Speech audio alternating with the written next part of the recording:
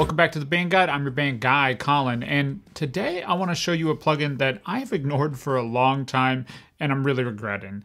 And that is Wider by Polyverse. Now, Wider is exactly what it sounds like. It's a plugin that can help you take a sound and make it sound wider. And I've avoided this for a long time because if you saw my video just a couple videos ago, I'll link to it above here, where I talk about phase cancellation. Inherently, most stereo widening plugins are using some form of phase cancellation. But just recently, I was talking with one of the Band Guide students, Barry, and he mentioned to me that he loves Wider because it is completely phase coherent. It doesn't introduce any sort of phase issues. Actually, let me pull over their website here and let's take a look at it. So this is what it says on their website: uniquely powerful stereo expansion, pseudo stereo widener without phase issues. And that is the key for me. So I thought, well, let's try it out, right? This is a free plugin from Polyverse, so I'll link to it below. You can go download it. And I would say that it's pretty accurate in what it's saying it can do. It is truly making a signal sound wider while not introducing any sort of phasing issues. Now, it does give it a bit of a processed sound, so I'm timid on using it some things like vocals, but I still have used on vocals, and I'll show you an example of that here in just a second. But I particularly love it on things like vibraphones, synths, and even some guitars. It can be really, really cool. But first, let's just listen to what it's doing. So here we have it on a vibraphone track, and I'm going to start by having this off. So this is without wider on. Listen to this vibraphone.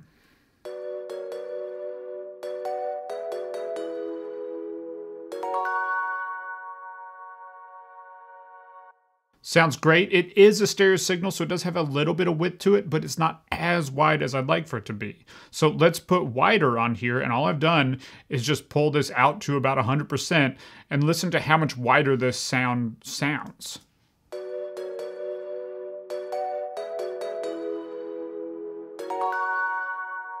Right? Let's do it once and I'll turn it on halfway through. You'll really be able to notice it then. Check this out. So this is off currently. I'm going to flip it on.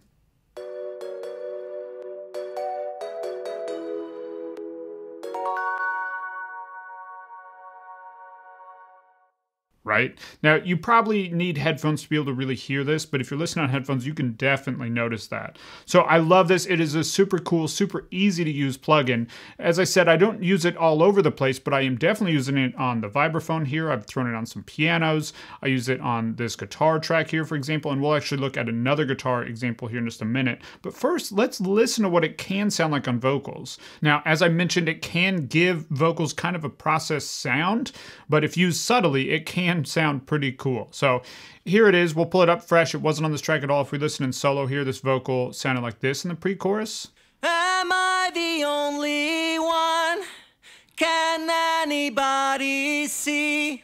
Right? Sounds great. Shout out to Marco. Thanks for letting me use this track. Really incredible, talented member of the Band Guide community.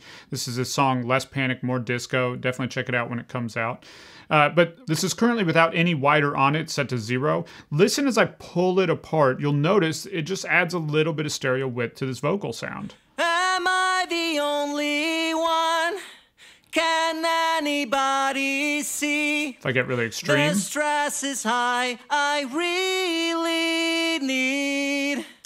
Now, to my ears, it does give it a bit of an affected sound. It is a bit of almost a chorusy sound. My bet is they're using some form of chorusing to make this happen.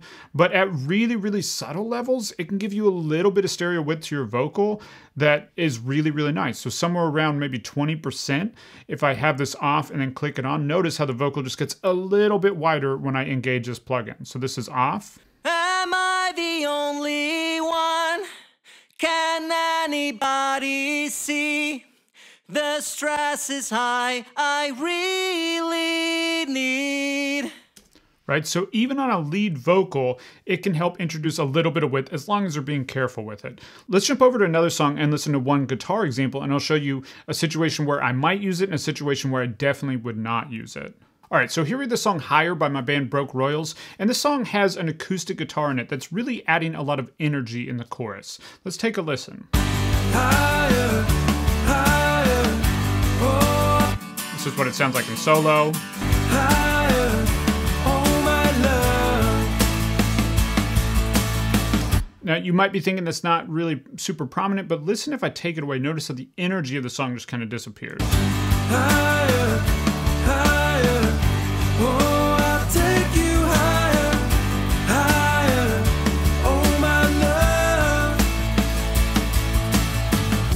So it's subtle, but it's definitely adding a lot of energy to this track. It's not as prominently mixed as, let's say, these electric guitars here that are panned far left and right. Those are the big focus of the guitar part of this song, but this acoustic is definitely adding energy. But because it wasn't the focus of the track, we just recorded one track and we have it panned up the middle. But let's say we wanted it to be just a little bit wider. We've already recorded, we've only recorded one track. Can I make it just a little bit wider with wider? I love the name of this plugin because it just is what it does. So as you know, we're just going to pull this wide here. So let's listen to this acoustic as I pull some width out of it. Right? That's a lot wider. If I turn it off, and go even crazier. Now, I also want to mention, you may have heard it do it just there. If you are moving this really quickly, you'll hear it kind of have this weird kind of pitch shift flange thing. And I think that's because it's using a slight time delay and a chorus effect, if I had to guess. I don't know for sure because I keep the secrets under the hood, but I think that's what it's doing to create the width. So listen to this and I'll do a quick movement and notice how it kind of sounds weird for a second. Right?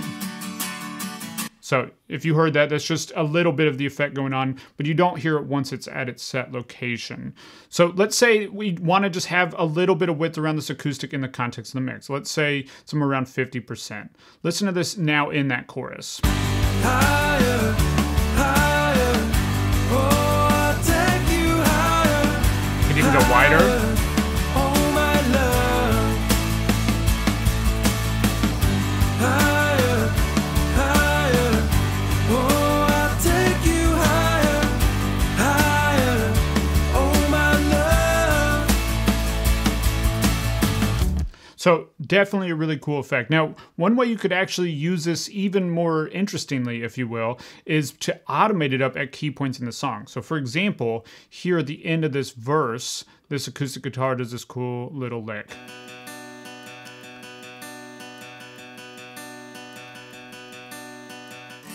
So we could actually automate wider to just get wider for that one moment. So let's say we have it at 0, but then just for that, it gets super, super wide. We can just go to A for automation, bring up our automation lanes, or just click up here. And we can go to wider amount. And now what I can do is find right where that starts and just draw in a point here and a point at the top and pull this, let's say 200%. Let's make it crazy. Let's just make it happen super quick. So then we'll just quickly go to it. Right? Let's listen in the context of the mix. Girl, I'm not here to save you, and you don't need to explain. Versus, right? It's way more noticeable with that on. It's way wider. You can pick up on it a little bit easier. Really, really like that effect and that ability to just quickly widen out a sound. Now, let me show you a case where I would definitely not use this plugin, and that's on my primary lead electric guitar track. So if we listen to these tracks here in solo, this is 2 guitar amps with 2 guitars, 2 separate performances, and listen to how much width we have from these. One is panned far left and the other's panned far right.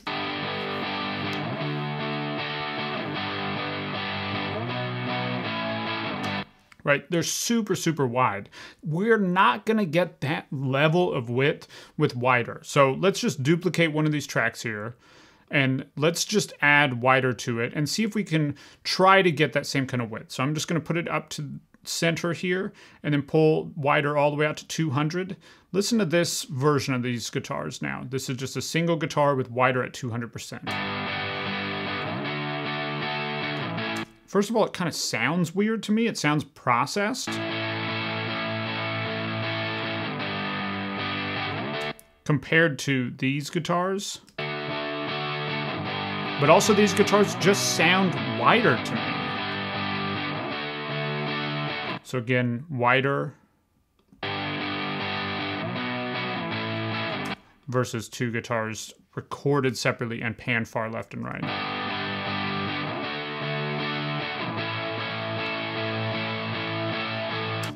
So this is not a replacement for doubled performances. If you want true big wide sound, a lot of the times you'll need to record one sound and pan it off to the right and one sound and pan it off to the left, and those distinct performances will give it more width than you're going to be able to get out of this plugin. But for something cool just like this acoustic guitar where we're just trying to get a little more width out of it, wider can be pretty cool, right? Just a little bit here can sound really cool. Or like we heard on the vocal or the vibraphone, or if you have synths or anything like that, it can be really great. But at the end of the day, this tool is not going to make your music sound professional in and of itself. If you want your music to sound professional, then you have to mix it. And I want to give you something to help with that. I've put together a completely free 6-step checklist to a pro mix in GarageBand that's going to walk you through the 6 steps that all professional mixes have and how to do them inside GarageBand completely free. There's a link in the description below, so be sure to pick that up. And before we go, I want to hear from you. Do you have any favorite free plugins or even paid plugins that you found that have really just added to your creativity when you're mixing? This is definitely one for me that I'm sad I ignored for so long, but I'm really happy to finally have discovered it and started using it in my mixes. Let me know any plugins that you really like in the comments below. If this video is helpful, be sure to like, comment, and subscribe, and I'll see you next week with another video. One thing at a time, I can only